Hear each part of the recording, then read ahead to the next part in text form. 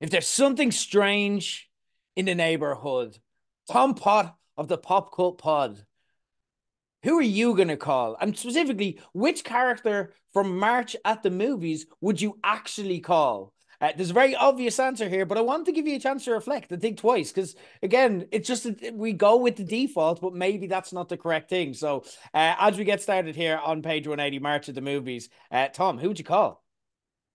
I've agonized over this question since your last minute. I don't think you realize the Pandora's box that you opened. Um, so look, I could call the Ghostbusters, but Yeah. realistically, it could be a family or some really, really old guys. I could call podcasts from the Ghostbusters and get some tips. Um, you know, I could call King Kong or Godzilla. I called them before. It's a long story. I could call Sydney Sweeney. What young man hasn't decided of giving her a call? I'd call But her. also Yeah. she's a nun, and Yeah. so you might not get very fair there. No. And then I really had a mental breakdown, and I thought about the phrasing. I thought about, hey, let's get all lawyer on your ass. You said call. Now most people will think, hey, it was the 80s when that phrase came up. Phone call, right? Mm. Webster's dictionary defines call as to command or request to come or be present. Now, that's like one of like 50 entries, but that is very important. To request something to be present. I put to you, Jer, didn't they use the thumper to call the sandworm in June? Oh. Therefore, I would like the thumper so I can call a worm at my leisure. So I'm having a bad day, someone's being a dick. Boom, your word food, bitch. I'm waiting too long on a bus. Hey, everybody, let's ride the worm. And I can say that without getting arrested like I usually do when I say that. So, yes, I've decided I'm going to call the sandworm. And we'll see how that goes. I'm sure it won't blow up my face at all. This sounds like a winning plan. For me, I focus again, like yeah, it seems like a very simple, straightforward question on the face of it, but then when you parse it open, it does open a Pandora's box of sorts. I focused in on the wording of this, but I focused in on the strange. And I'm like, right, if there's something strange, if there's something a bit weird, and I'm like thinking about how would I deal with weirdos? And I think for me, the best way to deal with weirdos is to out weird them. Do you know what I mean? Like if someone comes up to you on a bus and like starts going, ah, Christ is alive, you know, you can either indulge them and they know they're being strange and they know kind of they're looking for a reaction. And if you kind of treat them like they're strange, they're like, oh, what's your problem? But if you start going, they're going to leave you alone. So you just out weird them altogether and make them think you're the weirdo in the situation and they're uncomfortable and they need to leave. And then that's how you get your peace. So, with that in mind, I'm going to call the giant moth from Godzilla X Kong and just be Oh, like, what are you going to do with this? What are you going to do, Ghosts? There's a fucking moth here. It's giant. And I don't know if it has superpowers or not, but what are you going to do with this? And the ghosts are going to be like, okay, that's fine. Look, I don't want no beef here, man. This is between you. So that's who I'm calling. Motri or Motma. I didn't even pay enough Mothra, attention. God, get her, put some Mothra, there respect you on her go. name. Yeah, I really won't. I shall not put respect on her name. Tom, for anyone watching in this on YouTube now at the moment, they may notice bit of a strange locale for you. You're actually this is an international edition of March at the Movies. I understand you're recording this a very nice swivel. I do appreciate a good chair swivel. You're recording this from the United States of America, I live from am. New York City. Yeah, live. Yeah, but I'm glad you said Well done. United States as opposed to Connecticut, which is, of all the places I've been in the last week and a half, you got me in Connecticut. Not New York, not Philadelphia, Connecticut, which is great. No, yeah, I've been traveling the last week a bit, going up around the last few states. I've been in New York, Philadelphia, New Jersey, very film centered actually. I ran up the Rocky Steps in Philadelphia. Love it. I stood outside the quick stop in New Jersey from Clerks. I had what Sally was having in Cat's Delicatessen from Harry and Met Sally, and then I got to Connecticut. Amazing. Yeah, and then it's the journey is swiftly ending. Yes, yes, reality is set in. Would you go to can you go to WWE HQ? Is that a thing people can do, or is there like do you have to I've sign passed. NDAs now at this Yeah, I've stage? seen it before. I don't know if I want to be near that headquarters anyway, Yeah, given recent no, events. But yeah, I yeah. think generally they probably arrest people that go near it. But then again, you know, be an interesting one. I go for a tryout.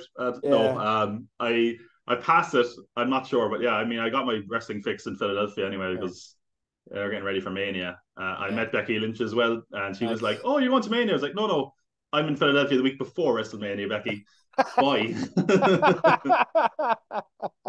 Which, yeah, that's not taunting myself or hurting myself. Speaking of Wrestle teasing WrestleMania, you. I hear the low blows are coming back. We are coming back. The Woolshed this Saturday. First time in 7 years in the Woolshed. First WrestleMania party in 4 years. First WrestleMania party in the Woolshed because the last party we ran was a Royal Rumble night in 8 years. So since Oh, 2016. So very surreal. It's yeah, it's going to be exciting. Tickets available eventbrite.ie.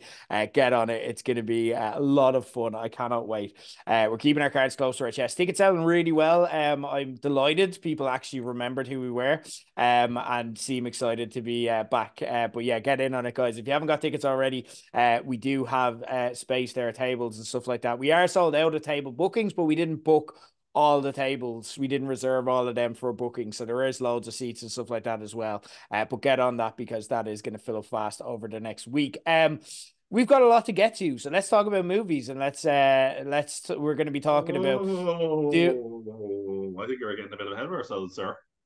I don't know if you recall, we made a certain bet no, don't recall that. on the Nope. last episode. Nope, No, I don't know. Oh, I recall wonder why any you of don't. that. Because for those who need a refresher course, you're included. We had a little bit of a bet on Oh, who would win best actor, best actress, best supporting, and all those. And it came down to me and my infinite wisdom. I said, you know what? Lily Gladstone won't win. It'll be Emma Stone. I said that. That was clearly the first thought I said. I didn't change my thing because we had the same answers. Not at all. No. So yeah, it came down to that one, and to the surprise of many, Emma Stone won, and that means I yes. won the bet, which means God I get damn to it. give you homework. Lovely. Okay. Uh, Okay. So what we agreed then, if I remember right, it's coming back to me now, is that we agreed you'd get to dictate. I'd have to review a movie for the next one. And obviously, you're not going to give me an amazing movie to review, I take it. You're going to give me, yes, homework by yeah, the sounds of I can watch things. I can watch amazing films anytime I want. I want you to watch a terrible film that I'm never going to watch. Okay. Okay. Fair enough. What So you got? I'm not going to hang it over your head for a while. I want to put it in right now. Okay. I got rid of my Netflix subscription. I used to be paying from like a country where it was really cheap, Oh, and now it's got expensive. So my no. parents notoriously watch terrible films, Oh. and they keep asking me about one. Oh And no, I know what you're gonna say. maybe I'm nostalgic for home for Ireland. I want you to check No. out Ireland's own Lindsay Lohan in Irish Wish for our next episode, and just give me a report so I can tell my parents how bad it is. Oh no. Okay. Okay. Faith and Bagora. I done so well to avoid this. I'm like, I've watched enough movies for the show. I don't need to get this in. I done so well. Fuck you, Lily Gladstone. Fuck you. Yeah. Didn't bring it home. Like, oh, that okay, right. Look, so I'll watch Irish Wish for the next episode. All the while cursing Lily Gladstone. That's I'll fair. report back with my thoughts. Fuck. Tom, look, I'm really busy. I've got WrestleMania. Like, can we not? Oh, look, fine. I'll do it. I'll do it. I'll do it. Okay. Maybe it'll be good. Maybe. Maybe. I haven't seen one person say that, including all of the cast in promoting it, I but think it seems like everyone's trying to forget it. Yeah. I wonder why. we'll I wonder why. give it a look. We got a lot of good movies to focus on in this episode. We're going to be looking at Dune Part 2, obviously. We're going to be looking at the new, you may notice if you're watching, Tom has his Godzilla t-shirt on. We're going to be looking at the new Godzilla X-Con movie, the new Empire. We're going to be looking at another Empire, a frozen one in this case, in the case of Ghostbusters. I've got a recommendation for Tom that I think may be right up his alley. Plus, we're also going to be taking a litmus test on the career of Sydney Sweeney when we discuss Immaculate. But first, before we get underway, let's talk about our movie of the month. And guys, by the way, if you're listening for the first time, we aren't doing spoilers in here. You are in a safe zone. So we're just going to preview. We want to get get you excited for these movies if you haven't seen them, or kind of talk about it if you have. But we won't be doing spoilers. Tom, I'll kick it over to you. There was one big movie that we're both looking forward to last month, but did it live up to the hype? Is it your movie of the month, or do we have an out of the box pick? I don't have an out of the box pick. It seems No, like it's pretty much slam dunk. I mean, the movie of the month was June Part Two, without a Yeah. doubt. I think like going into it, we were all very excited for it, and the fact that it stuck the landing was very impressive. Mm. I would say I actually prefer Part Two to Part One. Yeah. A friend of mine who has actually read the book was saying that he preferred Part One. So mileage may vary depending on whether you've seen it or not. I just thought this felt like Part One. I had a few criticisms of. It felt very much like it was backloaded. It was like, oh yeah, we're getting to the story, and that's enough for this part. It felt like it was a lot of building. This is where it felt like there was a lot more payoff. Yeah. It felt like the world was set up in the first one, and then we were getting a chance to explore it a bit more. I mean, Denis Villeneuve tends to not miss, and this is clearly an example of him hitting pretty hard. The cinematography I thought was amazing. It's such a stunning landscape, and the use of color and lack of color in some of the scenes, especially, was really impressive to watch. I thought the sense of scale was amazing. And that's a weird thing to say because we're going to be talking about something like Godzilla versus Kong later on and all these kind of things. But the scale in this movie was much more impressive. Like even just the vastness of the desert, they really got across with the way it was shot. The size of the sandworms, like you're literally like, holy shit. Mm. Performance wise, I thought it was really good across the board. Timothy Chalamet is an actor that I think it's very easy to kind of throw him away as an actor and be like, oh, he's, the pretty boy face of the moment. But he can give great performances, as we've seen, more and more recently, it seems like. And he's good here as a character, I think. And I think if I had one criticism of it, actually is kind of the Paul Atreides character. Because I do like the character and I know what they're doing and what they're going for. But there is a lot of in this movie of being like, you can't do that, Paul Atreides. My God, Paul Atreides did it. It's like, Mm. and I know they're going for that kind of messiah character that can do all that.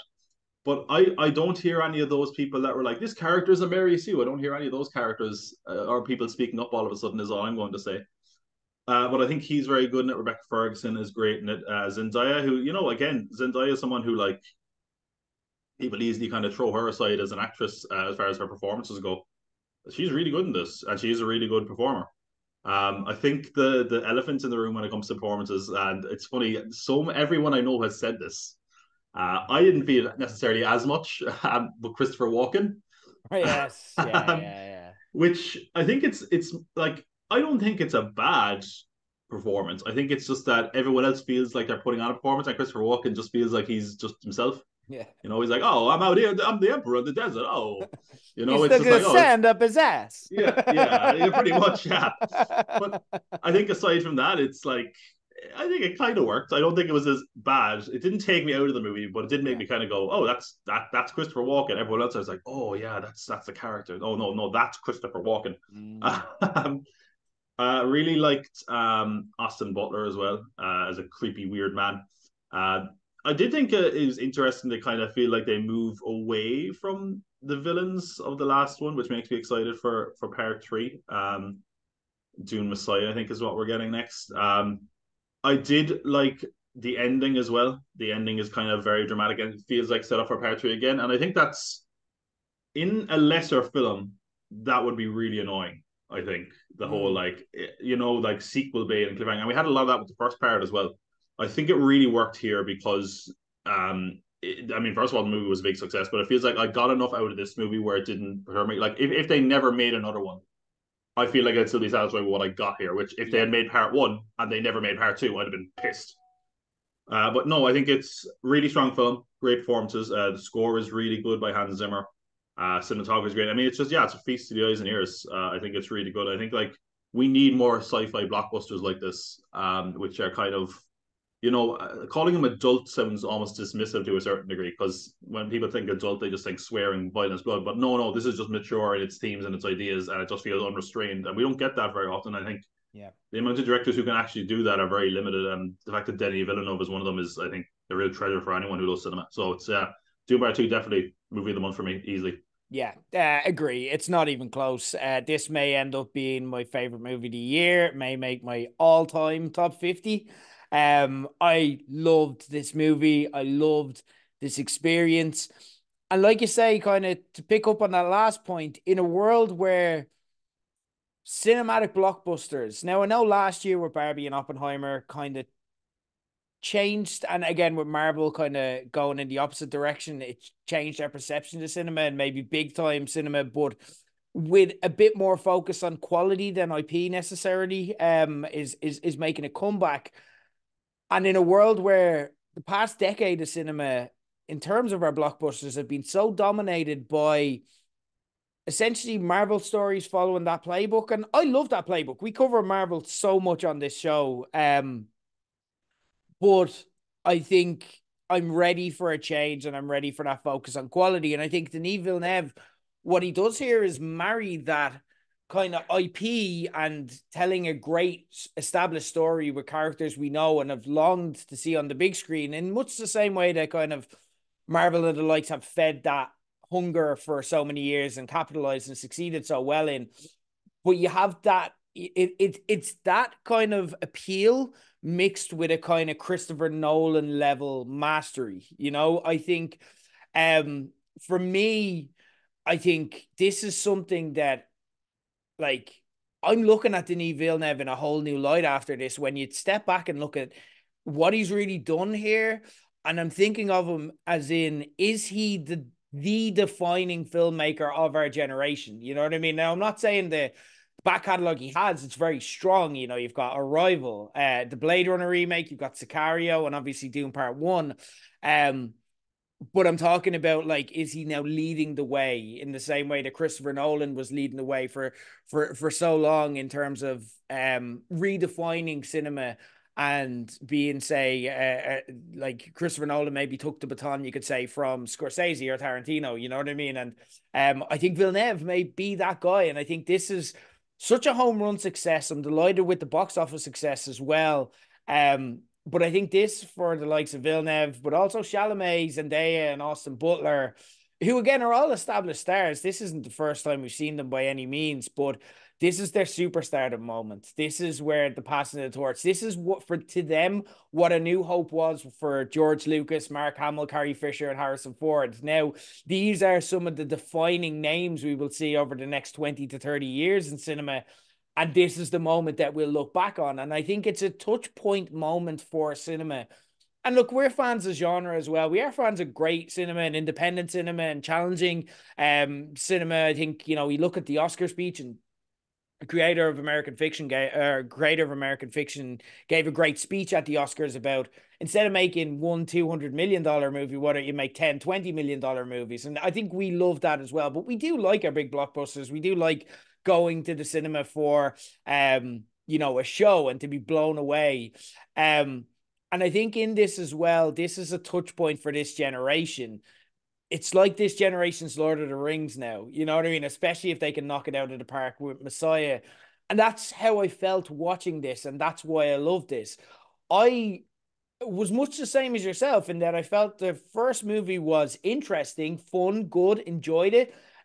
Loved the story of Dune. Haven't gone into the weeds, but I've read as far as kind of the Messiah story and kind of all of Paul's arc, if you want, without getting too much into the weeds. So I was really excited for this. The first movie, I was both. I loved it on one level. I loved the experience. I loved Villeneuve's perception of the world and being able to. When you look at the last Dune movie, David Fincher, I think, they just didn't get it, and it was just like they just couldn't do it. And if anything, it kind of hardened Dune's reputation for being unadaptable. And that kind of proved the point when a filmmaker as talented as Fincher wasn't able to do it. But I think Villeneuve nailed that and nailed the aesthetic and the feel and the vibe and what Dune needs to be. I think he really gets it.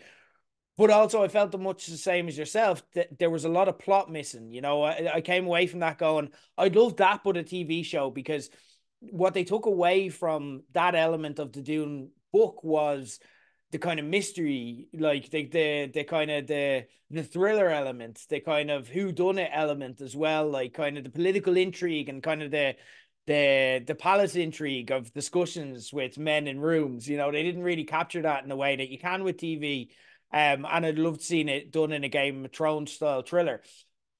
The difference for me is here they got it. It clicked on every level. They had established the world, they'd established the characters, they'd shown us enough, and we were in.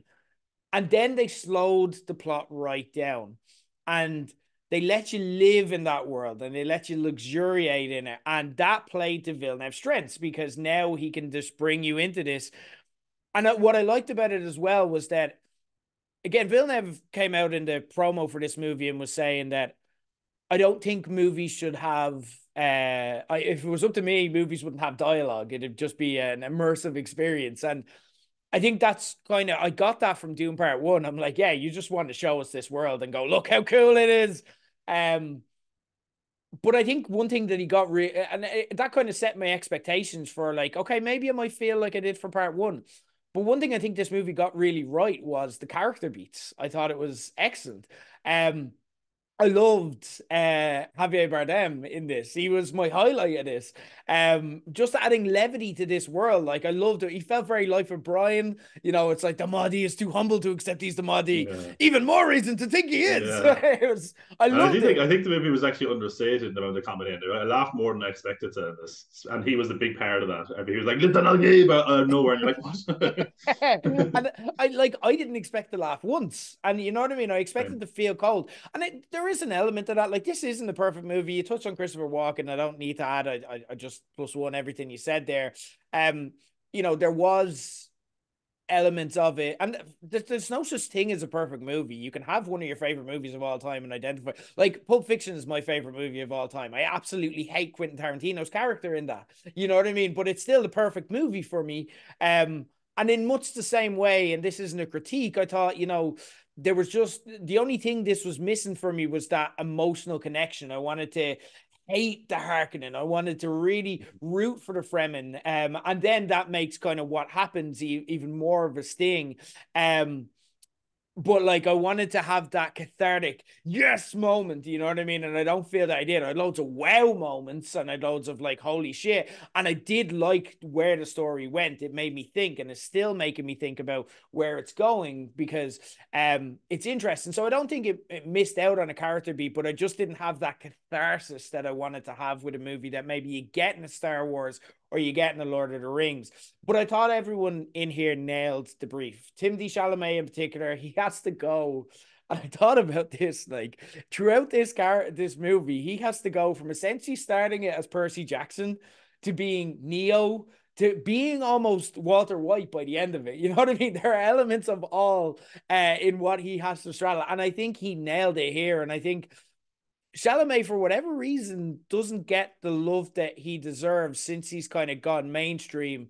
And I get it. He's got the Kardashian girlfriend. He's got like kind of you know, we've been watching him on kind of the award season and stuff like that. And you're watching him not necessarily for the quality of his work. And people want to roll their eyes at Wonka. But I think we need to now establish that this guy is fucking good at what he does. And he himself may like go down as a defining actor of our generation, you know what I mean? And that's kind of, but that's that's why I think in spite of the little nitpicks we can come up against, this movie is a triumph because we're not just thinking of this in terms of, was it a good movie or not? Did they stick the landing? We're thinking of what does this mean for our generation of cinema? And you've done a good job when that happens. And there's so much cinema in this. Like Villeneuve knows how to use sound and visual effects and cinematography to the max. It's such I almost like I loved watching Dune Part One ahead of this and getting into it, but you lose a lot of that cinema effect in watching it, and that's why Villeneuve railed so hard because obviously for those who don't know, Dune Part 1 was released in the middle of COVID. It got the max treatment and there was kind of a limited release just because, you know, it was lockdown. Cinemas weren't open. And there was quite a visceral reaction from him to that being simultaneously released on HBO Max because you do lose a lot of that. Like he knows when to make and how to make things hit, like a helicopter exploding, or characters laugh, even down to little things like characters laughing in beats of silence, and how that builds tension, to big spectacular like explosion as it hits the ground. You know what I mean? That's just one kind of scene that they had there that was absolutely breathtaking. And he knows how to build to these kind of huge climactic moments, like the sandworm moment that you spoke about, like the one we're all thinking of when we say that. But he sets it up, and so many times when you see a director going for it, you know, it's very difficult to pull off that it rewards the anticipation that they built. But you do end up sitting back knowing full well, I know what he's going for here and I know what's going to happen. And you still end up sitting in the back of your chair going, fuck me. That was amazing. There were constant points, particularly through the last half hour, both when the moments were big and when they were small, that made me just sit there in the screening and just say, and just be like, holy shit. It's one of the most rewarding and satisfying endings to a genre movie like this I can think of. And I include the iconic movies like Lord of the Rings and Star Wars in there. You know, I'm like, holy shit, like this, you got me. Like you took me left where I was. I thought, like, at one point I'm like, this was the ending, and I'm like, okay, that's good. And then I'm like, oh, you took me left from there. Oh, you took me left from there again. Not just in terms of character, but in execution. Like the battles felt big, they felt generational, they felt, again, pushing the medium forward. Which again makes this not just a great movie, it makes it an achievement in cinema.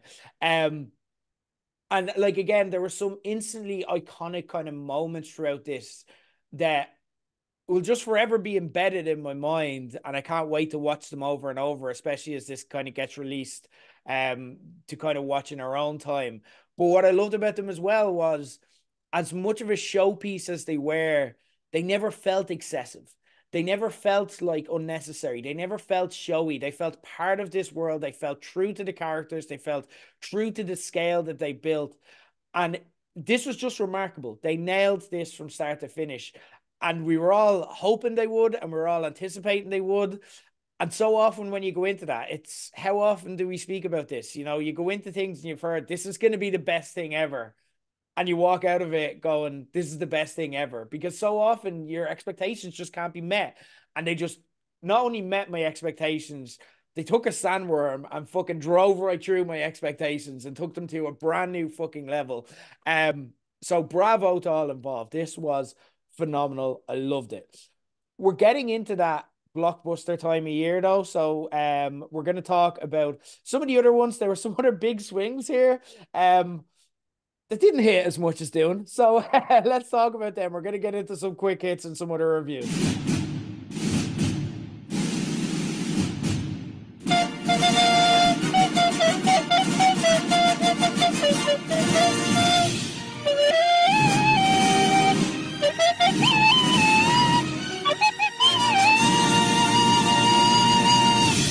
Speaking of sequels, we're going to get kicked off here with Ghostbusters Frozen Empire. A hard left turn from talking about the heights of Dune Part 2. Obviously following up to Ghostbusters Afterlife, which many would see as a successful reboot of the franchise. Brought a lot of the main characters back for another adventure, swapped the more country, I think it was Oklahoma the original was based in, for a more traditional Ghostbusters vibe in New York City.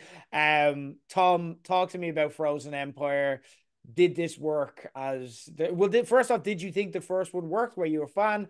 And did this match the first one or your expectations, or what were your thoughts? I feel like I'm going to lose all my film credit in this episode, having lavished praise on Dune, and now I'm going to say some positive things about Ghostbusters. Okay. So one of my earliest memories in life is the first Ghostbusters movie. Yes. I remember literally one of my earliest memories is them being covered in marshmallow walking around New York City at the end. I waited my whole life for another Ghostbusters movie, because by the time I was born, Ghostbusters 2 had come out. And then we got the 2016 one, which I was kind of like, oh, yeah, all right. But it was like, I never got a third Ghostbusters movie. And then Afterlife came along. And at the time, I said in a review, because I went back to watch my review of that after, and I said something along the lines of like, I think I'm generally very impartial as a reviewer and fair and reasonable. I think Ghostbusters is my blind spot. um, because I did like Afterlife, having rewatched it for this. Yeah, it's a bit of a mess of a film. I like it, but it's an odd film in that the first part of it is kind of like an indie film that has nothing to do with Ghostbusters, and then it gets very pandery. And when I went into this, I was like, okay, this is probably going to be as close to the Ghostbusters film I've wanted my whole life to be. The Ghostbusters are back in New York, and they're fighting a monster, and it's not, you know, the same kind of reboot stuff we always get, where it's like, oh, it's Zool, oh well, it's fucking Vigo the Carpathian, which would be weird if they fought a painting again. This would be amazing. um, I actually quite enjoyed this. Okay. The critics are very negative and very down on it, and I think some of it is valid and some of it is unfair, I would say. Now, I will say a lot of things, as I said, I preface a lot of that by saying I have a blind spot here because I've waited for another Ghostbusters movie, but it's not a perfect film by any means. It's definitely not perfect. Definitely not a perfect film. I know that's a big stretch. First of all, you could drive fucking the Ecto One through all the plot holes in some of this. Like, I mean, why is it okay for just a family to all of a sudden be like, yeah, we're going to be the Ghostbusters? Oh, that's okay, right? Okay, very odd choice. I mean, first of all, I don't understand like Carrie Coon, who had no real interest in the Ghostbusters stuff in the last movie. Now she's like, yeah, let's go, right? Yeah. Ghosts. I'm like, oh, okay. Finn Wolfhard, he like driving the car now. He's fighting ghosts. Paul Rudd like is one where I'm like, okay, that makes sense. And then we have Phoebe, who's like what 15 years old, and it's like, yeah, get her involved. I'm like, I just think that's a real leap in logic, and I think actually one of the big problems with this film is the amount of stuff they carry over from Afterlife. I feel like they were. It's almost like I feel like they were worried about hurting anyone's feelings. A lot of the characters from Afterlife didn't really need to come back. Yeah. I don't know why Podcast is here. I don't know why Celeste O'Connor, I can't remember her character's name, is here. Totally pointless. Honestly, they didn't find anything good to do with Finn Wolfhard in the first film, and they haven't found anything good for him to do here. And that's the same with a lot of the characters because there's just too many characters in this. Yeah. And that goes doubly for the story. There's way too much story stuff going on here. There's a romantic subplot or semi-romantic subplot about a girl ghost. Yeah. There's plots about Slimer. There's plots about this. There's plots about the Ghostbusters kind of empire and all this. It's like this is too much, and it kind of feels like it's ruining the momentum of the film a bit. It felt a little bit long at times because of that, because it just felt like, oh god, I'm not interested in this story now, And in there is a good story in there if it was a bit more focused. I like the whole dynamic of like Paul Rudd and Carrie Coon, and they're taking Phoebe in, and her trying to find her place, and Paul Rudd is trying to get her to recognize her or him as her kind of surrogate father figure and all that. That works. It's very cliche, but it could work. But I just think like I don't think anyone could watch this and like Phoebe's whole story of being like, I want to be a Ghostbuster. And it's like, you can't, you're too young. I don't know anyone that's going to watch this and be like, yeah, let her be a Ghostbuster. Yeah. Everyone in their right mind would be like Walter Peck being like, no, that's totally valid. You're 15 years old. Get back to school. What are you doing? I thought the original Ghostbusters were a lot better used in this. I thought like in the last one, it was kind of like a really kind of manipulative, messy inclusion where it was like all of a sudden they just showed up in the costumes like, that's right, did someone call Ghostbusters? And you're like, oh god, why would that happen?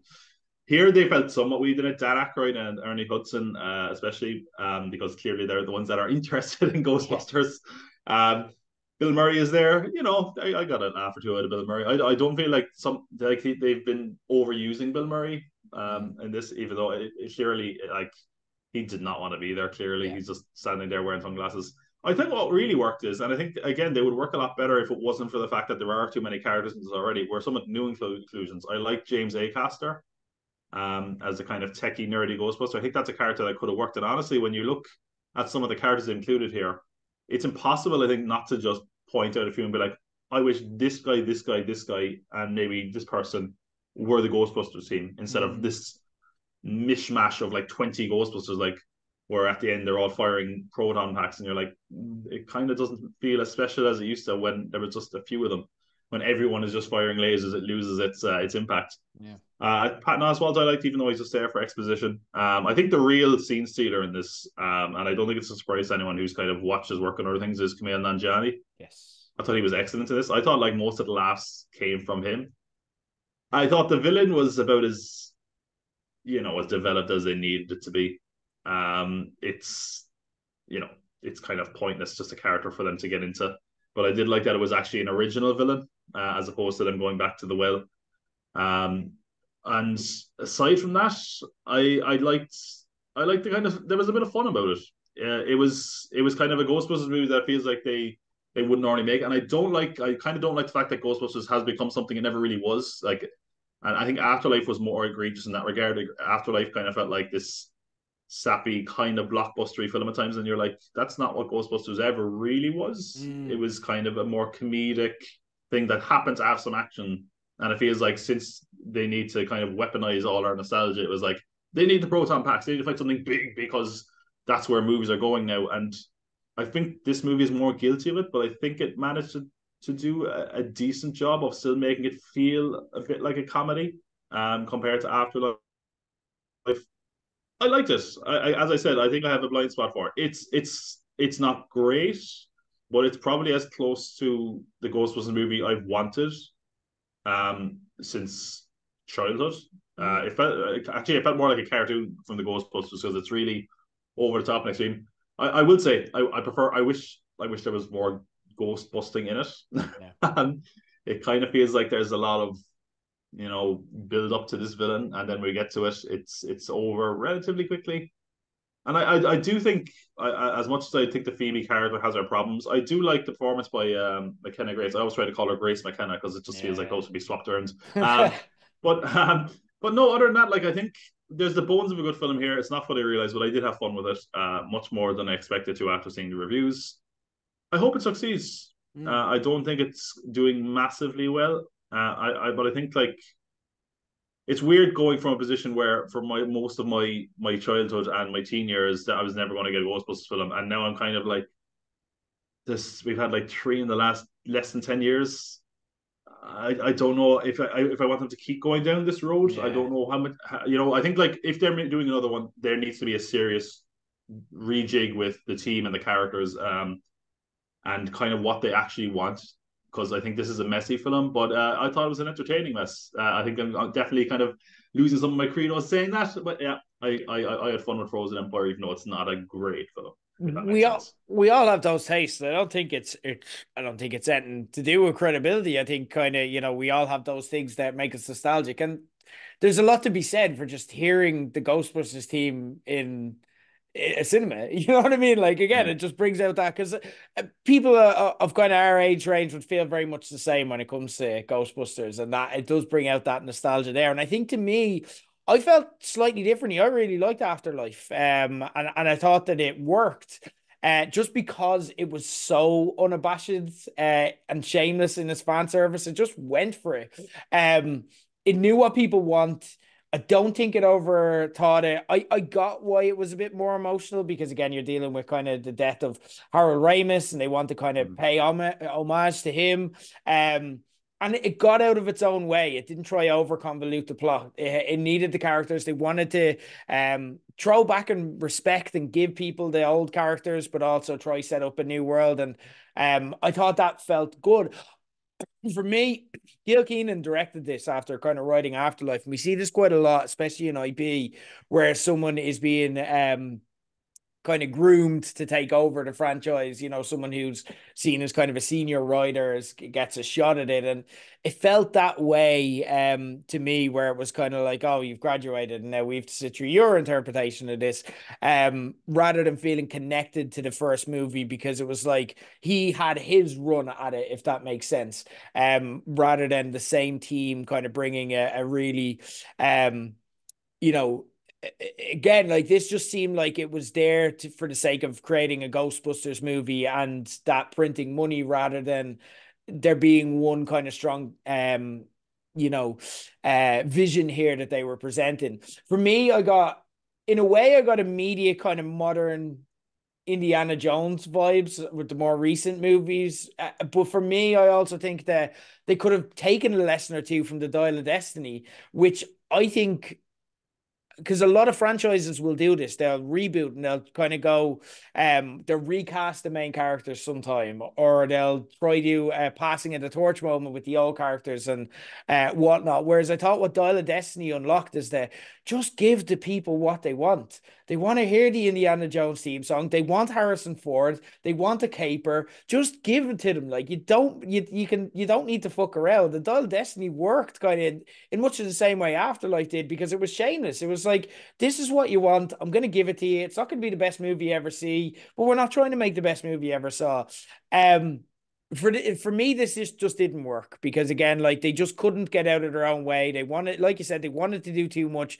There's 50 Ghostbusters here. No one's getting the time to kind of be who they like. And even the parts that they set up in the first movie that worked, I thought they set up the characters that made the backbone of this movie quite well. Like, the reason Podcast was in it was because you can't not have Podcast. He was great, but they didn't have anything for him to do. And the same way with Lucky, like, when she showed up, it's like, okay, first off, why is she here? And secondly, why is she here and they don't know she's here? Like, they're ghostbusting. How are they like, what are you doing here? It's like, she's part of your operation. How do you not know that your friend is your coworker? I'm like, it's just wild. Like, and then you have all these new kind of people. Like, I wasn't a big fan of James Acaster. I am a fan of him as a comedian, and I'm glad to see him on the big screen. But I just didn't feel like they got why James Acaster worked. You know what I mean? Like,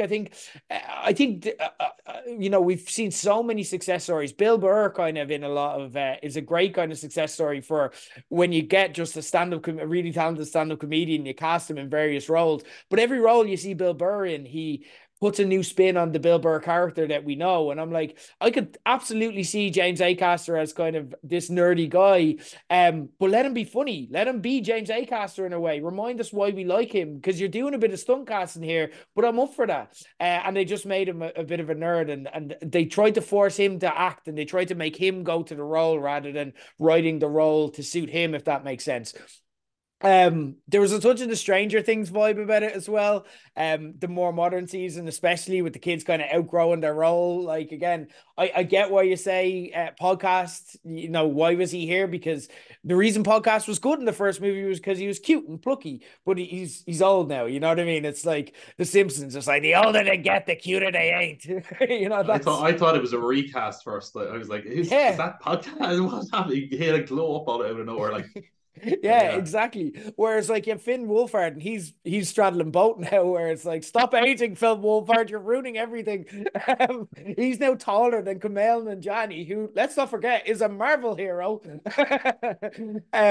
There's a massive tone shift as well, and I agree with the character inconsistencies. Carrie Coon was great in the first movie as the kind of skeptic, or a protective mom. Whichever way you want to play her, she can play both those roles. But now they've totally blunted any edge that made her interesting, and Paul Rudd is basically just reduced to being there to go, wow, cool, at everything. And the same with Wolfhard. They don't know what to do.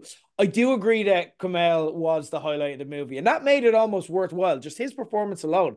I'd like to see them just make it the Kumail movie. He's brilliant, and he gets the Ghostbusters tone. Like, when you're watching Kumail be funny, but also like kind of mess around with the sci-fi element of it all, and like, that's where I'm like, that's Ghostbusters. That's exactly what this tone should be. But the problem is they tried 20 other things at the same time, so none of it worked. Like, at one stage, they like, again, and McKenna Grace is a great actress. I love her in Young Sheldon as well. Very, very underrated. I think she's going to go on and be a big star.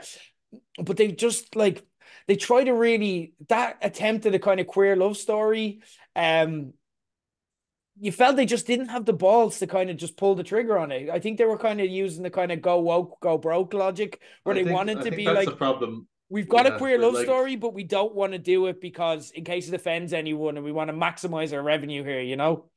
I think that's the problem though with a lot of these blockbusters when it comes to that. They kind of use that as like marketing, and Disney are really bad for it as well. Where it'll be like, they're like, it's the first gay. I'm sure we've had like 50 first gay characters in Disney movies in the last 2 years. And then it's always like, I remember when it was like the first gay kiss in Star Wars, and it was like in the background, out of focus, and you're meant to be like, Well done, Disney. Well done. Yeah, yeah, No, I mean, and yeah, again, it's that thing where it's vague enough where you could interpret that as not a queer love story at all in yeah. this, if you really wanted to. So it's like, and I actually think another problem I had with the character of Phoebe, it's like she's very much Egon. And I Mm, think that really worked when the movie Afterlife was so built around the passing of Harold Ramis and the Egon Spengler character.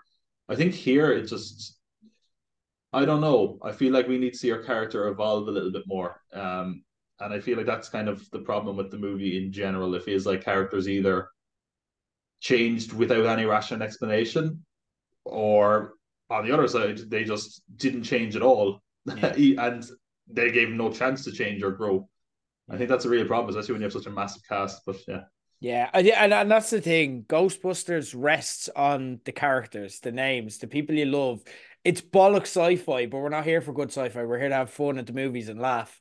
Um, and if you betray the characters to the point that no one you like seems recognizable from the first, then why are we all here? And that kind of lays bare for me the kind of the disappointing reality of what Frozen Empire is. They just want money. They just want to get us in the cinema and paying, and they're willing to, play the song, and they're willing to like show us all the things. It felt like a theme park ride a bit. It felt like literally you're waiting in the theme park and they have to have a story that builds you up while you're in the queue because it takes an hour to queue. And that's what we watched. But it wasn't. It was a movie and there wasn't even a roller coaster at the end of it. And it didn't feel like a roller coaster. It felt like I got to see 20 minutes of a good Kumail Nanjiani movie, and then I had to tolerate the rest. And unfortunately, no, this was a big miss for me, apart from some high highlights. Um, let's talk about Godzilla X Kong, another Empire movie. Big month, March. Love an Empire in March, we do. The new Empire, the fifth entry into the kind of monster verse. I hadn't seen any others, but I felt safe enough that Godzilla X Kong wouldn't have the most intricate storyline, and I could kind of pick it up as I go along. Are you a big MonsterVerse fan? Or were you into the sequel or were you into the previous ones, or yeah. how would you say? I would say in general I'm a pretty big Godzilla fan. Yeah. In fact, if we were in my normal place where I had Blu-rays behind me, I'd have the most money I've ever spent on a Blu-ray set All is a right. Godzilla set. Nice. I bought this shirt because I don't see Godzilla merch in Ireland. And I think it's really interesting talking about the MonsterVerse because honestly, the MonsterVerse is probably the only example outside of maybe The Conjuring that has managed to make a successful cinematic universe outside of Marvel. Mm. Everyone else has tried. Feels like the MonsterVerse is the only one that's kind of succeeded. This is the fifth film. Yeah. They've all done pretty well. It looks like based on opening weekend numbers, this one is going to do very well as well. They have a TV series on Apple that's apparently quite good. I think I only watched the first episode of it. And yeah, it's interesting. I think there's a real disconnect for some people with this. Maybe that aren't familiar with Godzilla, that have only seen Godzilla -1 recently, which was outstanding. Yes. But here's the big problem, and this is a problem if you're just a Godzilla fan in general. Like Godzilla is a bit of a mess. It is a five-star restaurant or a greasy fucking burger. You know, like the one I'm wearing now is the original Godzilla from 1954. Very Mhm. serious, dramatic film. People are surprised if they watch it that it is that because it's a guy in a rubber suit. Um, but it didn't take long for him to just basically be slapping monsters around. Like in the second one, he's fighting another monster in a big suit, and some people are like, "Oh, that's a metaphor for Nagasaki," and you're like, "Okay." Mm. But then next two films later, he's like, fucking body slamming a fucking dinosaur or whatever. Yeah. And I think that's the problem. Some people will go into this with -1 in their head, and this is not that. It never has been that. Mm. This is a film that I thought, and I did not see reviews for this going in. I saw reviews that come out, but I didn't see it. I saw it on a Thursday screening here in America on a pretty big screen. It wasn't an Nice. IMAX, unfortunately. But it had weird recliner seats, which I spent about 10 minutes just being like, "Woo, bed go up, bed go down, bed go up, bed go down." Um, and this is a mess It's stupid. 10 out of 10, no notes. Loved it. Like, it's funny because we were on with Denny Villeneuve being on about like we don't need dialogue. I mean, he got his wish with this. I mean, how many scenes is it just of God of just monkeys just making faces at each other, and somehow you understand it? And what I love is there's some shots where it's a reaction of like Kong or Godzilla, and they just give a look, and it's like, oh, I recognize that look because it's such a human look for a monkey to give. Like, Yeah. there's one shot where it cuts a King Kong. King Kong is like, huh. And we're meant, and everyone's like, "Oh yeah, yeah, tell it, McCall." But I think the big question that everyone has about these Godzilla movies and these King Kong movies and general monster movies is the human element. Everyone's always like, "Oh, there's too much humans." Uh, they should shut their mouth because the humans in this are barely in it compared to the other movies, and I think that worked. I mean, I think one big problem with the MonsterVerse is like there's a real lack of cohesion in characters and stories, and that's fine because we generally do not give a shit about the characters in this because they're normally very one note, as they Yeah. are in most of these Godzilla movies. Like they brought back Rebecca Hall here, and I genuinely was like, was she in the last one? I don't remember her.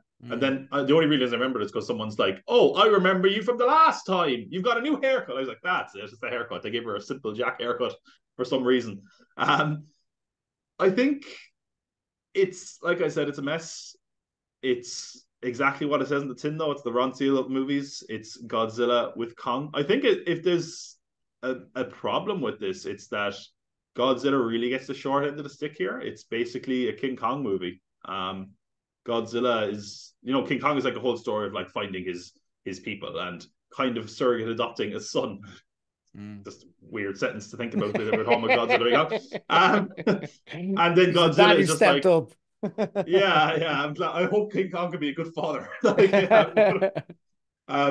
Godzilla then his story is just like, oh, just sleep in the Coliseum of Rome. That's it.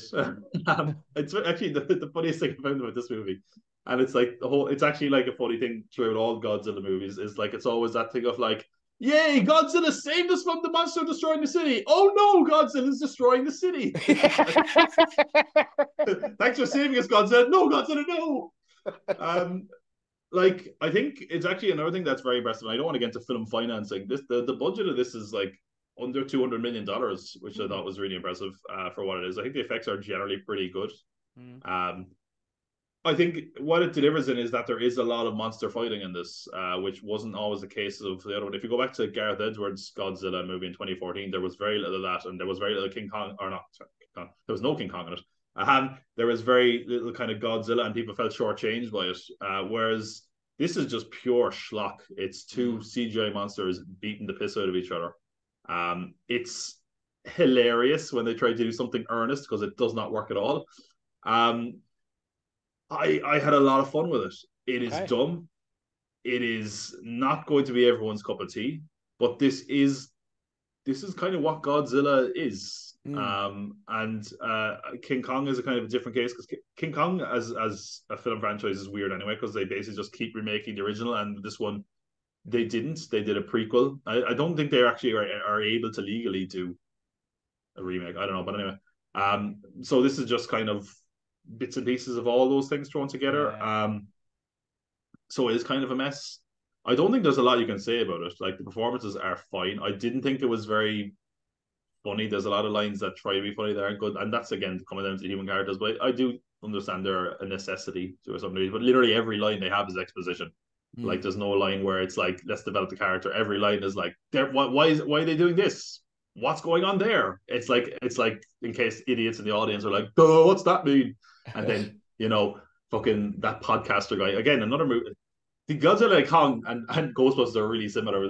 Both got podcast characters. They both got Empire in their name. They're both like sequels to 2021 movies, I think. But that came out during COVID. But anyway, there's a lot of that. Dan Stevens is in this, having a ball. I'm glad they pointed out that he's like a weird, like over the top cool vet, and he was wearing a Hawaiian shirt, and I was like, what character is this? He reminds me of someone. And then immediately they're like Ace Ventura. I was like, thank God they said it because it would have really annoyed me for the whole movie.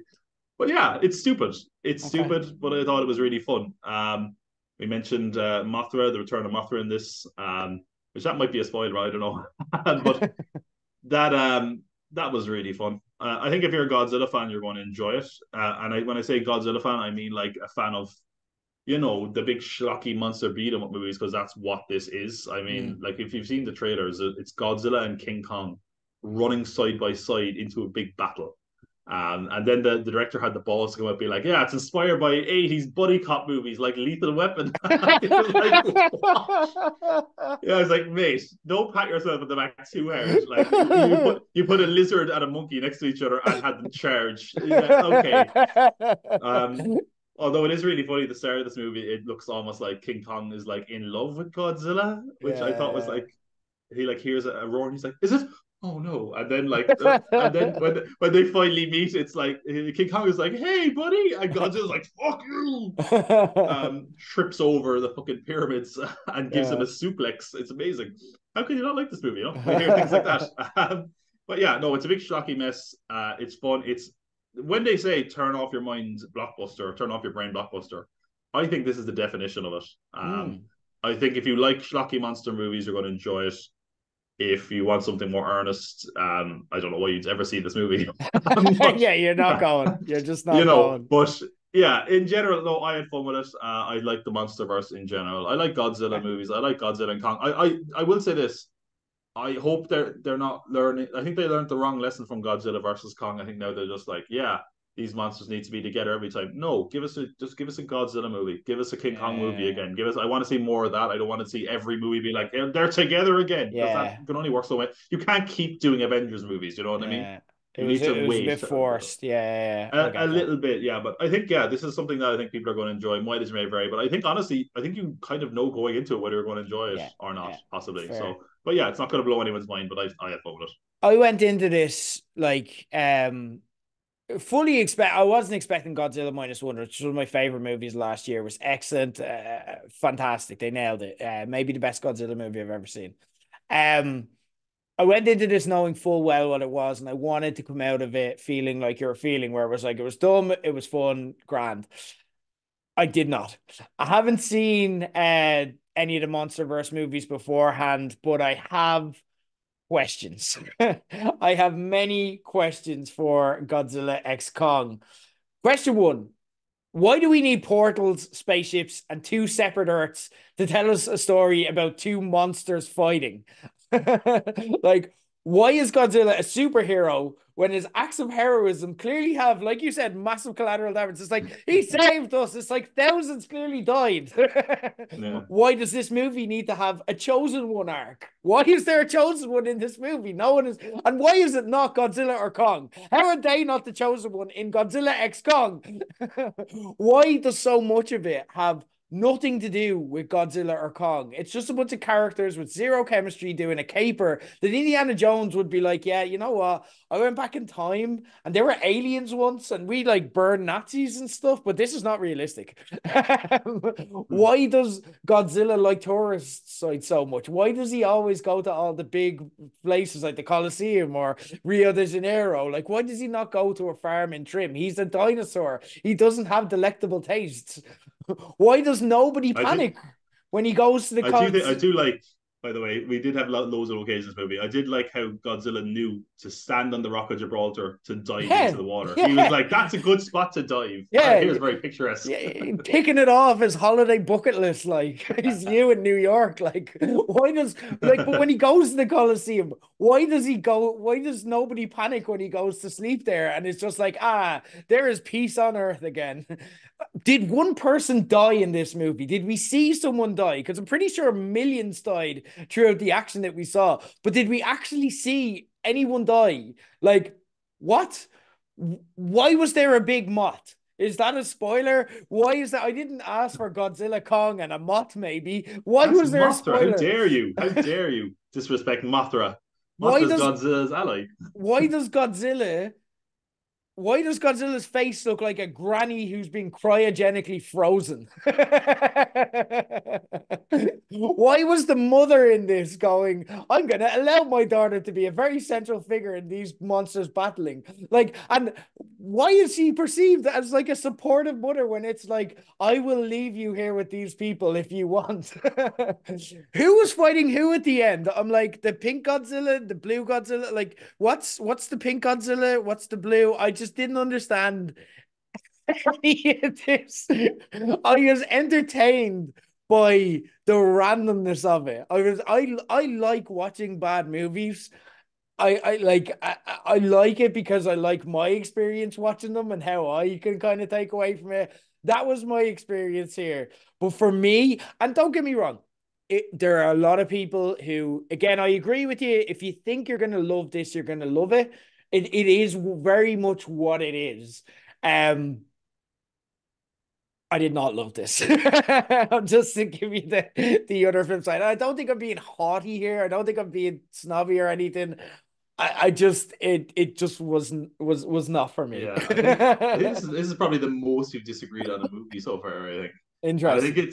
I think it is also that thing where like, yeah, this is all Godzilla movies are kind of alike, unless you're going into like the intricacies of are they wearing a suit, are they not wearing a suit, but like all these Godzilla movies are kind of the same. Mm, Like if you ask me, like Godzilla versus Kong. Oh, sorry, I forgot this is Godzilla X Kong, which sounds like some yeah. weird fashion collab. But like, yeah, those movies are like almost indistinguishable between them, and I do think I preferred Godzilla versus Kong. Mm, Um, but yeah, again, I will say, and it's weird because you mentioned something there, and I think it's something that I want to get back to in a sec, which is they're doing nostalgia stuff in these movies as well, but they're doing it to an audience that has to be really minimal. Like the Godzilla fan base, the fan base of the Japanese Godzilla movies has to be minuscule to a Western audience. Last time it was they brought back Mecha Godzilla. This time, they're bringing back Mothra. What the whole storyline of that girl kind of getting to control Mothra and be Mothra's kind of protector, I'm assuming is meant to be a nod to the original Mothra in the Japanese movies, where there's kind of two um, kind of girls that guard Mothra and command Mothra. So I'm guessing it's I think that, but no one is except the most intricate fan is going to get that. And these movies shouldn't be going for just the fans of the Japanese mm, Godzillas because then they wouldn't make money. And yeah, I think that's why they're kind of mindless. Yeah, again, the characters in this don't matter. yeah, they Um, don't. and yeah, like I said, I do think it is a case of you kind of know what you're getting. Yeah. You're going to love it or you're going to hate it. And I think If you look at the ads and think, I am, man, that's gonna be class crack, like, and go have a few drinks in the cinema or whatever and have a laugh, like it's for you. For me, no, I just didn't get what I wanted out of it. But it is what it is. And like again, you will enjoy it if you look at it and go, yeah, I'm gonna enjoy that. From one monster movie, I want to talk about a movie it's not on your list, so I don't know if you've seen it. And I looked at it and I was like, this is a Tom movie. I literally thought you while I was watching this. This is you all over. interesting. Because we're going from a monster movie to a movie called Monster. And this is right up your alley. Monster. Tom, this might end up on your year-end top 10 list. Um, Okay. because I remind you, if you didn't tune in for our top 10 movies in 2023 discussion, Tom's top two movies were Close and Blue Jean. And this is like a combination of those two mixed with, I don't know if you saw Iranian movie The Hero from 2022. No. Um, a hero is really, really good because it just takes a really simple idea and it just stretches it out in every way. It looks at it from every single angle. And asks a very simple question: is this man a hero, or is he not, or is he a fraud? But it really like Close and Blue Jean are the elements that I thought of when I thought of this. So basically, it's a Japanese movie made by kore-eda Hirokazu. It starts off with a child called Mungino who seems a troubled child at the start, still dealing with kind of his father's death. He's really distant with his mother, and he has a kind of fixation on the little things in life like dirt. You know what I mean? He's very grounded and looking at kind of the world in a very different way, but seems quite distracted. Um, Early into the movie, he makes a claim that a teacher had hit him, which caused him to seem to have some kind of neurological impact or psychological. We don't really know. He said that the teacher told him he had a pig's brain, and there's an investigation with the school that seems almost deliberately infuriating until it eventually comes out that he's been accused of bullying another child. And that's kind of the setup for the movie. It's kind of straightforward, simple, and very domestic. But then what the movie does is they set that up and you kind of see it from the mother's point of view. But then we see the exact same story retold twice more. One is with the teacher's point of view, Mr. Hero, his name is, and the other is from Mungino's point of view. And we see the exact same story, and they're completely different each time we see it. And it is a movie about perspective and about differences and how people see the world, and how if you see things slightly different to one other person, how you mightn't see what's actually happening right in front of your eyes. Kore-eda Hirokazu directs this kind of a script from Yuji Sakamoto. It's a movie that's really content to genre hop throughout. It starts as what seems like the first 20 minutes, you're like, oh, this is a mystery. This is a mystery box. And then you're like, there might be some supernatural stuff in here. This is really interesting. Like, why is this movie? But then it kind of settles into, and you're probably listening to that thinking, Close meets Blue Jean. How could there be supernatural stuff in there? But then it kind of becomes that as you cut the full picture emerges. There's some really, really tight script in here. Like at one stage, the girlfriend of one character turns around and is like, never believe a woman's next time or a man's, it's going to be fine. And I'm like, really just clever stuff that sticks with you. And you're kind of, or I'd only like, there's a whole philosophical conversation around happiness. And it's like, if only some people can have happiness, then that's not what happiness is. Happiness shouldn't be reserved for the few. It should be kept for the many. And there is a lot going on here in terms of like trying to juggle a lot of things, but it's a movie that really has a strong vision. Even if you're not across what the vision is, you eventually are by the end of it, and you're like, wow, bravo, that was fucking genius. Because at all times you're like, I don't know what's going on. I don't know if this movie is going to stick the landing. Then it really, really fucking does. The kind of central theme of the movie is, why is it called Monster? Like, who's the monster here? Is it Mungino? Is it the teacher? Is it bureaucracy as a whole? Is it the world? And it's not really interested in answering that question. It just likes to ask the question and then leave it there and leave for you to decide, and gives you different perspectives on the same story, and kind of then like will hold a lot back and then reveal its hand in its own time. Even up until the last third, like usually the last third is wrapping up the first two acts, and you're kind of like, right, this is where the story's going. And it's like, no, no, no, no, no. This is the real story. And then you're like, holy fucking shit, all of that. And it makes sense. It doesn't seem forced. It doesn't seem convoluted. It's it becomes something really tender and beautiful in a way the movie just never seemed to. It's like a caterpillar just becoming a butterfly right in front of you. Which is really disarming. And it's a movie that, again, just seems quite cold and clinical and very factual, but actually then like blossoms and just becomes a movie so full of heart in a way that it just never seemed like it would. Monster is an excellent story. And the more I talk about it and reflect on it, the more I like this movie. It's so genius the way they kind of play it out. It's such a pleasant surprise, and it's really, really effective in telling a story about the power of our own biases and our own perceptions, and how we look at things, and how if you view a story through one lens, it's one thing. If you view it through another person's lens, it's something completely different. And if you view it through what's actually happening, it's you might miss the entire purpose of the story altogether. It's not only like a great story with loads of lessons and stuff to think about and take away, but it is an experiment in storytelling at the same time. And it's so unique, so well thought through, so handled with care. And again, like in a way that throughout the movie, you're like, I don't know if they're going to get this right. I don't know if this is going to work. I don't know how they're going to do this. And then you're like, holy shit. And you just find yourself blown away.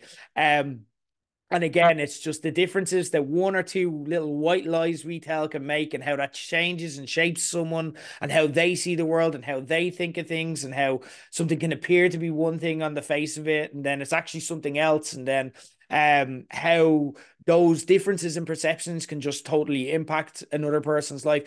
It is brilliant. Monster, go check it out. I'm not sure if it's still in cinemas. It got a very limited release over here, but go out of your way. Tom, I think it's going to be right up your alley. You haven't seen, I'm right in saying you haven't seen it yet? I haven't seen it. No, what always happens with these movies, it happens a lot with foreign language or independent films, is I hear about it, hear it's good, look up the screen things in Cork, and it's never showing, and then it slips out of my head. So I'm glad you're Yeah. reminding me about it. I just looked it up. It's not I don't know it's still in cinemas in Ireland. It's not available on streaming. It's on streaming in America. You can rent it in America certainly. So I'll be able to check it out. It sounds very much like Rashomon and Mads Mikkelsen's film The Hunt a little bit. It kind Mm. of reminds me of both the way you describe him a little bit. But yeah, no, that sounds right up my alley. So definitely go and check Yeah, it out. Maybe even by next episode I'll be able to check in and interesting. tell you if it's up to my taste. But yeah, Yeah, let sounds me know. amazing. Let Definitely go let and me check it know. out. We are tight for time, but I do want to touch on one thing. I want to touch Mhm. on Sydney Sweeney's new horror movie, Immaculate. Yeah. So talk to me about Immaculate. What were your own thoughts? Well, yeah, you know when you go into a film and you think you have it pegged, and then you don't at all.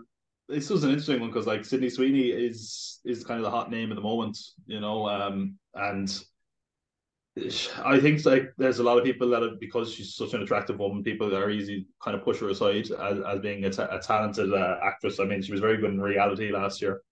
I thought, and she can give great performances as well. And I think because of her looks, I think people were very easily going to brush this aside as like, oh, it's sexy nun movie. It's not at all. Now, Yeah. don't get me wrong, there is a little bit of that. I mean, like obviously, even though it's a modern nunnery, the director or someone made the choice of being like, now it's time for the nuns to have a bath. All the nuns into the bath together, watch each Yeah. other, and make sure you're wearing your white see-through clothes, nuns. Okay. But yeah, aside from that, I was really surprised how much I enjoyed this. Oh, okay. And I was surprised at how grisly it was at times. It was a lot more violent than I expected. Now, I will say it's a bit B movie schlock Mm. for a lot of it. I think initially it takes a while to get going. Few too many jump scares. Like I didn't think if you got rid of those, it wasn't a very scary film. There were certainly moments that were unsettling. I thought the violence parts of it were a little bit extremist as well. There Mm. was moments where I literally was kind of wincing or looking away. Maybe it's just because of the particular type of violence they were using. Anything to do with fingernails, oh god, I don't know, makes weirds me out. But I thought she was very good in this film. I thought the film itself worked. Um, it's I do think it kind of becomes I won't say stupid, but it becomes very schlock is the word I'm going to use. I've used that word a Yeah. few times. It's very schlocky towards the end. And I will say it's not exactly, subtle with its political leanings or affiliations. I think if you think about it for 2 seconds, you'll know what that means. Like, hey, guess what? Religion is dictating what a woman does with her body. See where we're going? Which, I think it's an important message regardless. But I think as a film, I thought this was better than I expected it to be. Maybe it's because when it comes to like low budget horror films, especially ones to do with religion, they're often not great. They're often very one note, and I think normally, as we see with horror films with nuns in them, it's either creepy nun, sexy nun, and this wasn't either of those. It was just a character who happened to be a nun, and had that kind of religious leaning. For those who don't know, the plot is basically that Sydney Sweeney is this nun that goes to this nunnery, is that the word? Convent? I don't know. In Italy. And some strange things start happening. And essentially, that means that there's kind of a conspiracy of what's going on. And I don't know, is it a spoiler, but the word immaculate is in the title. So that leads to her, getting pregnant and no clear reason why. And it's kind of a question of how did this happen? What does this mean? And it takes a really crazy right turn in the last act. And that's probably what everyone's going to talk about. I think the big discussion point is going to be the final scene, Yeah. which was shocking. um, Hmm. but yeah, maybe it was just that I went in with a very, very, very, very, very low bar. But I thought it was pretty decent. It was better than I expected it to be. Maybe that's the most I can hope for. But yeah, and I think it definitely I think it's a brave choice by Sydney Sweeney because she was very involved in the production just as a producer Mm. and an actress as well. Going from like, being such a hot name, and obviously she probably didn't realize what her profile was going to be before she made this film. But I mean, she didn't have to make a film like this that was as balls to the wall. It could have just been lazy, cheap horror. And I think it kind of, a few times when it kind of broke out of that box. It's not a perfect film. It's not even probably a great film, but I think it's if you're looking for a horror film, I think you could do much worse than this one. Okay, interesting. I thought this was a real litmus test moment for Sydney Sweeney because, Mm. again, I don't think anyone, including herself, probably predicted the success of anyone but you. Kind of, if you Oh. saw it, which is a very generic kind of rom com, and it's quite good and quite funny as rom coms go, and as that style of movie goes. But it was an absolute blockbuster, and I think it was a real coming out moment for her. And then obviously she went down with the Madam Web ship there just recently. So again, this is kind of like, right, can she hold this up as a solo act in a completely different genre? It's directed by Michael Mowanoff, a script by Andrew Lavelle, being produced by Sweeney's own 50/50 Films. Um, I agree with a lot of what you say. I think maybe the only difference we have here is that I went in. I'm a huge fan of Sweeney. I loved her work in Reality. I loved her in White Lotus and Euphoria. So I've got quite a high opinion of her to the point my girlfriend is really jealous of her. But like I maybe went in with my expectations a bit too high because I think attaching her to this project gave me those expectations that it is an elevated horror. There's going to be a real story here. I thought it was a platform for Sweeney to act and show some range that she's never got a chance to show by being kind of curtailed to certain genres of movies. And again, I admired the baldiness of her to go into that, and I think she can act.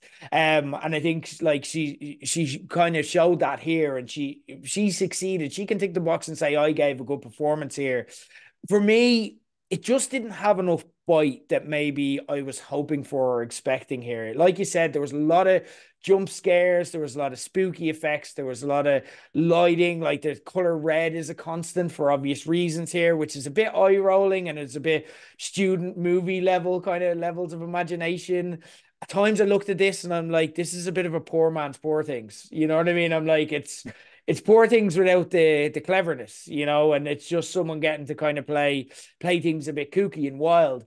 Um, you know, it pushes the ending really hard. And in that kind of, I guess we have to address it. And I won't kind of get into the hows and the whats and the whys, but Sweeney definitely does act in the ending. Like there's a kind of extremely long and distressing in a way, kind of one shot close up with a lot of kind of screaming and bodily trauma occurring off camera.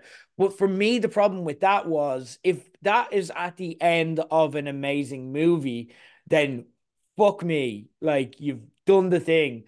But it just didn't feel earned. You know what I mean? And a lot of smart people, yourself included, who I consider have a really good palette for kind of the difference between good horror and nonsense are praising this. So there's also the possibility that just I wasn't in the mood for this. And if I watched it again, maybe I'd rethink it.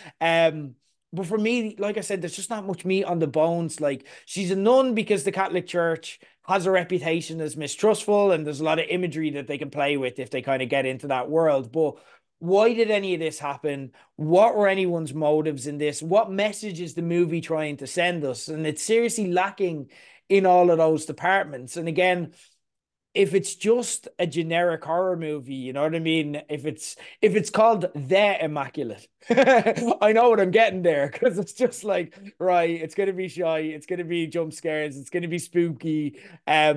But it's immaculate with Sydney Sweeney. It's really well marketed, it's really cleverly marketed. So I'm expecting it to be, I don't like the term elevated horror, but I'm expecting it to be good horror, you know? And it just never lived up to that. For me, like, I don't think it harms Sweeney in any way. I think it'll help her carry it. And I think she's getting a lot of kudos for this. And I'm glad because I think she's a really, really strong actress who deserves the level of acclaim she's getting because I think a lot of people write off, and these are people who probably haven't seen Reality and seen the scope of what Sweeney can do. I think a lot of people write off her success as being a result of her looks. And that's not the case. She's an amazing actress, and I think that's what she went into this. She literally covered herself up in dresses and nun to show us that she's an amazing actress. But that's I was the going to say, problem. I think that's exactly what, like, for someone like you that's very familiar with her work. I think like that last scene especially Yeah. is a message to everybody else of Yeah. like, yeah, she's not afraid to get dirty and get down and get covered in blood and all this stuff. She's not afraid to shed that image, Yeah. And and and I think that's going to be an eye opener for a lot of people. And but I think that's kind of what I didn't like about the movie, because it felt like the movie was trying to prove a meta point to me rather than actually being a good movie. Fair. You know what I mean? It felt like there was a lot going on where I'm like, yeah, I see what you're doing and stuff like that, and I see what you're going for, but I'm very aware of the writers' room here. I'm very aware of the production meetings that are happening here. I'm very aware of this is going to be where Sydney Sweeney shows them. And again, like it's never wrapping me up in the actual story itself. I'm not thinking about anything beyond what Sweeney's career arc after this. You know, it's the Sydney Sweeney show. And I'm all up for the Sydney Sweeney show. Love it. But again, there's just not much more to that than this. It's not a bad movie by any means. If you're at a loose end at the weekend and horror's up your alley, it's fine. And again, I definitely think that she proved her point. She's not just a beautiful blonde bombshell Hollywood starlet that's going to be here now and forgotten the next minute. I think she's here to stay, and I think she deserves her stardom and her moment. Um, but I don't know if this is the career defining moment that she maybe thought it was, because instead of just finding a good project to work on, she went out and made a movie to have a career defining moment. And that made this kind of lose some structural integrity for me in terms of like connecting with it as a viewer. Anyway, we do have to go. We have seen some other movies, but we do have to cut it for time. But if you want to check out Tom on the Pop Cult Pod, that would be a good place to check out some of his other movie news and views. Tom, we're gonna get back to. We're gonna be back at the end of April. Is there any movies in particular that you're looking forward to that's coming out that you're kind of saying, right, that's the one I can't wait to talk about? Yeah, there's a few. There's Monkey Man is coming out Mm, with Dev Patel directing, starring, written this crazy action movie that I'm pretty interested in seeing. Civil War, Alex Garland's movie is coming out. I want to know how that's going to turn out. I'm yeah. not sure if it's going to be good or bad, especially because Alex Garland, I think yesterday basically said he's done directing for the moment. Oh, He said he's kind of grown tired of the process, so hopefully this will be no a idea. good final film. It won't be a final film, but Yeah. Um, aside from that, Ministry of Ungentlemanly Warfare could be interesting. But yeah, no, I think April's going to be an interesting month of some films we might see that are unexpected that might surprise us. Yeah. Because other than that, it's kind of a few select films that could be good. So yeah, interesting stuff ahead, I'd say, in April. Yeah, April like is usually good for finding a good hidden gem. You know what I mean? Go down to your local. If you're in Dublin, go to the Lighthouse. You know what I mean? If you're in Galway, go to Palace. Go down to your local independent filmmakers. We are intrigued by Civil War as well. You've got Alex Garland. I didn't know that. That was just that was Mm-hmm. interesting. Really underwhelmed me with Men. I thought it was a good idea, Yeah. but just not executed that well. But a kind of dystopian thriller. There's a lot to like about this dystopian thriller. Nick Offerman kind of at the peak of his dramatic powers and a kind of resurgent Kirsten Dunst. Like there's a lot of I refuse people. to believe the world could go to shit as Nick Offerman as president. That just couldn't happen. So unrealistic. Like we'd be fine. The world would be a better place. I also am looking forward to seeing Challengers. It's got Yes. Zendaya, sex, tennis. It's everything I ever wanted, but never got from the recently cancelled Netflix docudrama Breakpoint. So yeah, I'm big up for Challengers. Tom, also on top of that, what's going on in your world when you get back on the Pop Cup Pod? Yeah, I've got a lot of stuff to catch up on and make. Hopefully, going to start up a series that I haven't touched in a while. I'm not going to say the name of it because then I'll be Me. guilting myself into not getting it done. Um, what I will say is, I just put out a video. It's a re-release of a video. It's doing really, really well. And if you are a Ghostbusters fan, I'd urge you to check it out. It's basically why we never got a proper Ghostbusters 3 with the original cast, and it documents the history of that. Why we'll probably never really get that Ghostbusters 3. But yeah, it's doing really well on YouTube. I encourage people to check it out. It's really fun. Amazing. Good stuff. Check it out. Popcorn Pod. I have the link in the show notes. Subscribe on YouTube. Well worth your time. Tom, thanks for joining us for March at the movies. We will chat next month for April at the movies. In the meantime, next time on page 180, later this week, we're going to be discussing the Invincible finale. If you haven't already, one last reminder for WrestleMania in the Woodshed. I cannot wait. But that is all for us now. Until next time, this has been page 180. I've been Jer Leggett, and the podcast is too humble to say that it is over. Even more reason to know it is. As written!